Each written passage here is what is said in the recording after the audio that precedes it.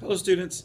Today we're going to talk about surface area and we're going to focus on rectangular prisms. But there are a couple of things that you need to know about surface area, or remind yourself about surface area, and that's the two different parts of surface area. With surface area we have total surface area and we have lateral surface area. And I'll just put SA for surface area. And I'd like for you to kind of draw a line between those two because we're going to talk about both of them. Total surface area, or surface area, is the total surface area of the rectangular prism. That includes all 6 sides because all rectangular prisms have 6 sides. So all sides are included. With lateral surface area only includes the 4 sides. It does not include the 2 bases, or what we would consider the top and the bottom. So it is the surface area without the 2 bases.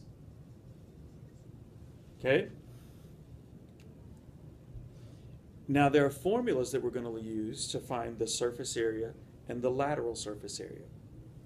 The surface area formula for rectangular prisms is SA equals capital PH plus 2B. Now capital P, that might be new to you. Capital P stands for the perimeter of the base. So I'm going to write that down here. Perimeter of the base. H is the height of the prism. And I'm not going to write that up because you know H is height. And then capital B is the area of the base. And you've known that one for a long time. That's not new. Okay? And since it's a rectangle, you do length times width. So in order to find the total surface area, I find the perimeter of the base and multiply that by the height.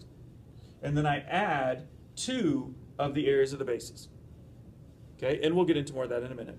Now for lateral surface area, since lateral surface area is the surface area without the 2 bases, then lateral area equals capital PH.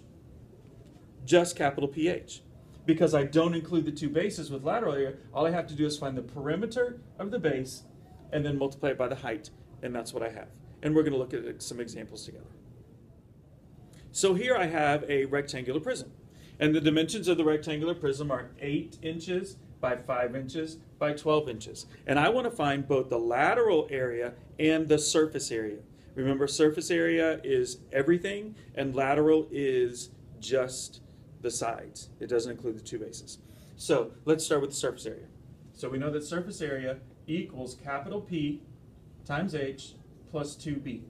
Now that's a formula that you need to know, but it's going to be on your formula chart, so you'll always have it with you when you need it. Okay? So I need to find the perimeter of the base. Now one thing that we talked about doing in class the other day is to make sure that you always highlight the base. So I'm going to highlight the base in this color blue. That's the base, and that's the base. And if I want to find the perimeter of that base, then to find the perimeter of that base, then I need to add all of the sides together, and there are 4 sides. I can only see 2 of them, so I know it's 8 plus 5 plus 8 plus 5. So in parentheses, I'm going to put 8 plus 5 plus 8 plus 5. Now, if you want to find the perimeter a different way, that's fine. You could do 16 plus 10 or whatever, but we just need to put in parentheses 8 plus 5 plus 8 plus 5, or whatever the perimeter is, and then multiply by the height. And the height is 12 plus 2 times, how do I find the area of the base? I multiply 8 times 5. And I'm just going to plug all of that into my calculator, exactly what it looks like. Okay? So I'm going to get my handy dandy calculator. 8 plus 5 plus 8 plus 5 is 26 times 12 plus 2 times 40. Now, obviously, I don't have a calculator. I'm writing it out, and that's okay. Okay? And then 26 times 12 is 260, 312, if I'm not mistaken. If you use a calculator, you might find a different answer, but I think that's right. Because 260 plus 52, yeah, plus 80. Okay, and so 312 plus 80 is 392. So the surface area, the total surface area of this little rectangular prism is 392. That's the total surface area. Now what if I wanted to find just the lateral area? Well, to find the lateral area, that's just capital PH. And we know that capital P is 8 plus 5 plus 8 plus 5, so we're going to do 8 plus 5 plus 8 plus 5 times 12. And when I do that, I've already calculated and I figured out it's 312. So the lateral area is 312. It's important that as you read problems and as you read instructions that you make sure that you understand whether you're finding lateral area or total surface area, and then use the correct formula for that. So I have another rectangular prism here. Notice the dimensions are 10 by 4 by 4. And once again, remember that the first thing that we always want to do is to highlight the base of our rectangular prism. So I'm going to use red and I'm going to highlight the base there to there. Okay? So now I know which part is the base and I know which part is everything else. So for the first one, I'm going to find the lateral area first. So I'm going to say lateral area equals capital P H. And remember, capital P stands for the perimeter of the base, so I have to find the perimeter of the base.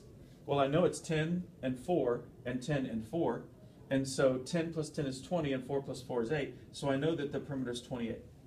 Sometimes we can do it in our head, sometimes we need to write it down. Whatever is best for you is good for me. And I'm going to multiply by that by the height, and the height is 4. Okay, so the lateral area equals 28 times 4, and 28 times 4 is 56, 112. So I know that the lateral area is 112. Now here's the cool thing about surface area. Over here I'm going to find the surface area. It equals capital PH plus 2B. The cool thing about finding the lateral area first is I already know what it is. So I can take this 112 and I can plug it into right here. We know that PH is 112 because we just found it over here. So now I have to add 2 times the area of the base, and we know that the area of the base is 10 times 4. So now we're just going to add the lateral plus the bases to get our total surface area. So we have 112 plus 2 times 40, which is 112 plus 80, and 112 plus 80 is 192. So the total surface area equals 192.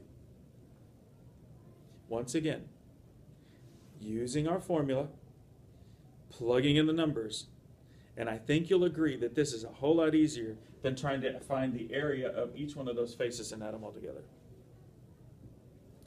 So here we go. In just a second, you're going to get a practice problem to practice finding the lateral area and the surface area, and then we'll do lots of examples in class together. So here's your practice problem. I have a rectangular prism. Dimensions are 5, 4, and 3, and I want you to find the lateral area and the surface area. Remember, the formula for lateral area is capital PH, and the formula for surface area is capital PH plus 2 times capital B. Please show me your numbers. Yeah, I know you're going to use a calculator if you need to, but please show me your numbers. Write down your numbers, fill them in, and then take a picture of your practice problem submitted through Edmodo. That way I can see what you know, and we'll go over this more in class.